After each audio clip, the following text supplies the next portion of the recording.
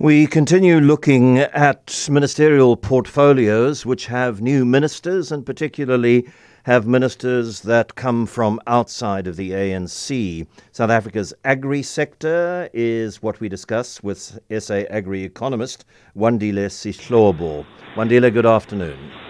Good afternoon, John. Thanks for having me on.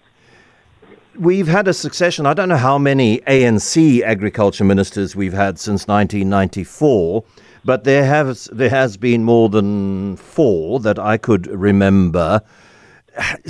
Again, it leads one to the question of how much the minister matters. We now have an opposition minister. Well, he's now a member of the Government of National Unity, but previously opposition. So, I mean, how much power does John Steenhuisen have to set a policy agenda for agriculture that is going to find favour with the rest of his cabinet colleagues? I think, John, it will be inappropriate for me to say how much power he has. But what I will say, though, is this. What is more important is the policy that will actually be guiding the department as well as the programs. If one, for example, takes a step back and look at what the ANC has been doing, as well as what it says in its manifesto, particularly on the agricultural side, and then you cross-reference that with what the DA is saying about purely agriculture, there's a lot of similarities. And I would say the ideas there, although not explicitly stated in both of them equally, but they draw inspiration on Chapter 6 of the National Development Plan. And I think that they are aligned with what we've been talking about as agriculture and agro-processing master plan.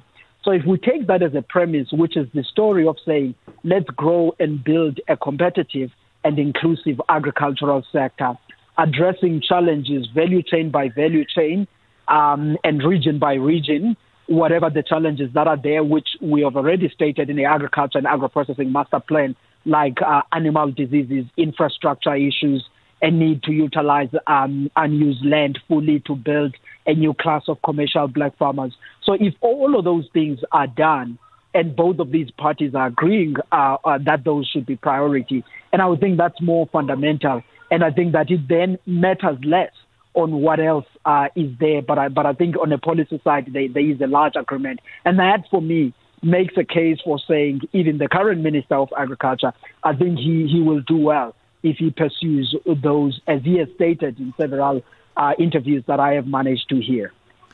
Yeah, I appreciate that you want to talk more about policy than about personality, but those things on which the ANC and the DA seem broadly to be in agreement on, out of the National Development Plan and the Master Plan for Agriculture and Agro-Processing, that doesn't seem to me, as an admittedly often ignorant observer, to have been happening terribly much over the last 5 years, just to take the last government term. So if it is going to start to happen or accelerate the happening thereof, then it is down, is it not, to personality and practice if policy is already agreed? John, I'm going to push back on that. Okay. For basic reasons, being that if you take a step back and you look at 1994 at where South Africa's agriculture was, and you compare with where we are today, this sector has more than doubled in value and in volume terms. And you ask a question to say, what has been behind all of that progress? One aspect of it is an improvement in productivity because of better seed cultivars that farmers are using, better genetics, all of that enabled by investments by private sector, as well as the regulators that are more open and embracing technology. The second catalyst is the private sector exporting more, but the South African government opening up the export markets to an extent that today, John, we are exporting about half of what we produce in value term. That's about $13.2 billion as of 2023. The only failure that we have had in the sector is that as this progress has happened, we have not been able to ensure that it is inclusive. You have black farmers still making up about 10% on average of the commercial output. So my sense is that now the administration has to ensure that they sustain this progress that we have made. And the added aspect of that then is to say what area still has the capacity and which land is underutilized. Can it be brought into food production at a commercial scale? and ensure that we build on these gains.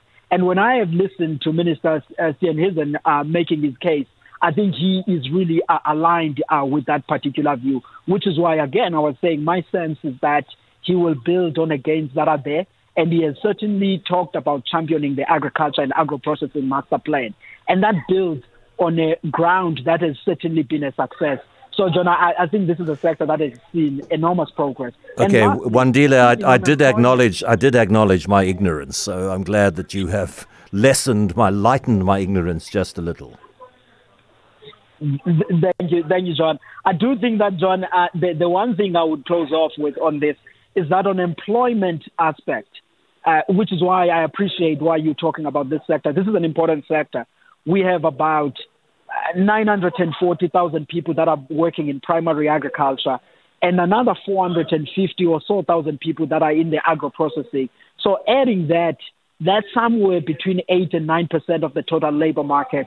And I think what's more exciting is an additional 1 million jobs that could be there if we focus on expanding production at a primary level, but also attracting funds for the agro-processing side, which is what that master plan seeks to do.